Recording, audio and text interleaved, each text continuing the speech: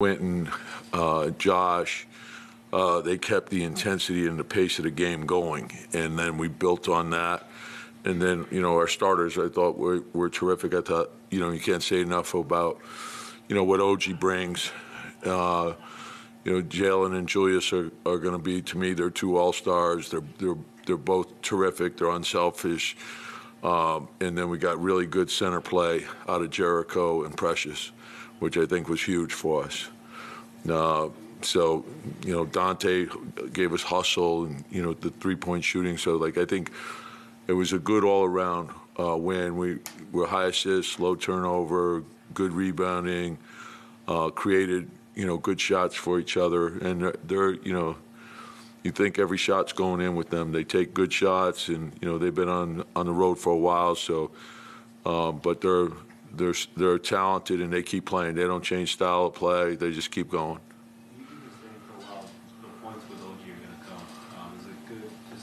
Yeah, and I think you guys can see it. Each game, a little more comfortable, and he's finding a good rhythm, and I think he's making really good decisions as to when to shoot and when to pass.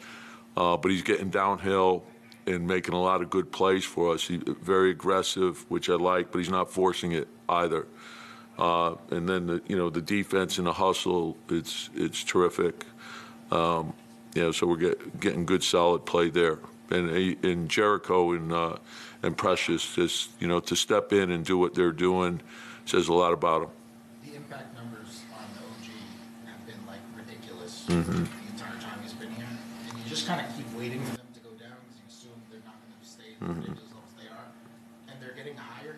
How? I mean, obviously he's not. You're not going to be plus 40 per 100 when he's on the court, but how much of that do you really think is because of his impact? Well, I think it's twofold. I think, it's what he brings to the team, but it's also what the guys here are bringing to him.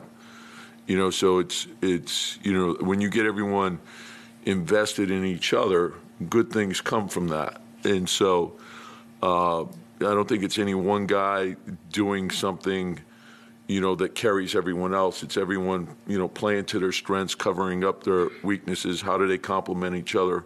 How do you play smart, off of each other? How do you create advantages? And then the game tells you what to do. So if Jalen's being double teamed, just trust the pass and then get to the right spots. Same thing with Julius.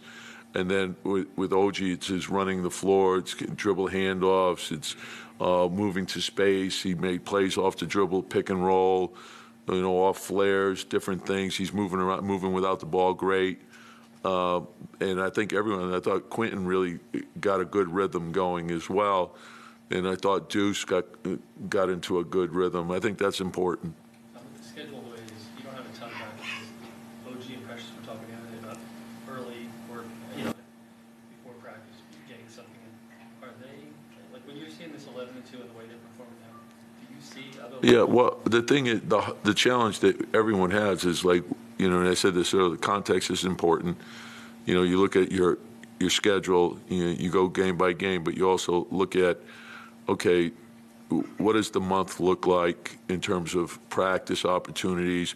And then you got to maximize your time, whether it's, early group or it's, in a ballroom or it's a film session in a coach's office, a film session in my office. It's coming back at night. It's, even if we have an off day, we still expect you to get into the gym, combining recovery, treatment, and staying sharp is, that's what you have to do. You have to build throughout the course of the season. And so we got to continue to build habits, and then whatever our circumstances are, make the most of them, because you're always going to be challenged. The starters, we're still, when you look at our home road schedule so far, we're still, I think we're +5 to the road, and I don't know how many, I think it's 10 back-to-backs, and that's a lot in a short amount of time. Jericho and Precious, they're 24, 25 years old, but had a big task tonight, literally in the form of Nikola Jokic. They seem so well prepared, even proprioception-wise for his minuscule movements. What goes into the advanced scouting and the pregame prep? Well, we have great advanced scouts, and so I think you build that habit over the course of the season, how you prepare for it. I always talk about preparation for each game, and you have to have routines, and you don't veer from that, and you don't get distracted. And then every night you're going to be challenged in a different way. So, they're a well-rounded team. They're and it's obvious, like Jokic's greatness, but Murray's a great player as well, and Gordon's great at what he does, and then Pope fits them perfectly, and he's a terrific player. And then when you add in Porter shooting, that team is very well built, and they play so. And I think understanding what the strengths and weaknesses of your opponent are is a big part of winning. And then everyone has to be tied together, and they're good on both sides of the ball. They're good defensively, they're great offensively. Jokic, he's seen every type of defense you could possibly play. He doesn't force things. He reads the game as well as anybody. He's got a point guard's mind, and he can shoot the three. He no-look passes. He knows where everyone on the floor is. That's a lot. And the reason why they are who they are. So, in the challenge for the young guy, I always say that I think I was confident. Obviously, I don't want to see any of our guys get injured, but I see the way these guys work, and I know when the opportunity comes, I always say we have more than enough. If you're here, you're a great player. So get in there and get the job done. And 1 through 15, I'm very confident in all of them.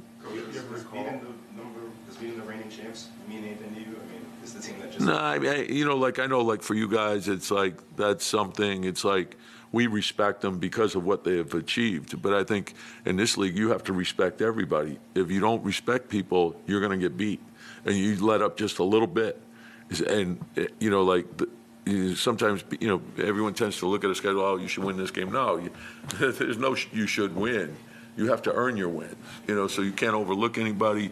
And, the challenge is to continue to build and not feel good about yourself, to concentrate on improvement so you're playing your best at the end. Whatever it is that we could be, that's where we want to be at the end. Do you ever recall having the coaches challenge that early in the game? Yeah, there's a whole, what you do is, we put a lot of time into, it was one of our summer projects, like when do you challenge, what are the exceptions to challenge, that sort of thing, what's the likelihood of something being overturned, and then we communicate with the league. So we have a pretty good feel for it. We don't get them all right, and what are the ones that, are hard to get overturned, and you always want to try to keep one in your back pocket for the end of the game. So that's the way we make those decisions. He didn't get his second foul until the fourth quarter.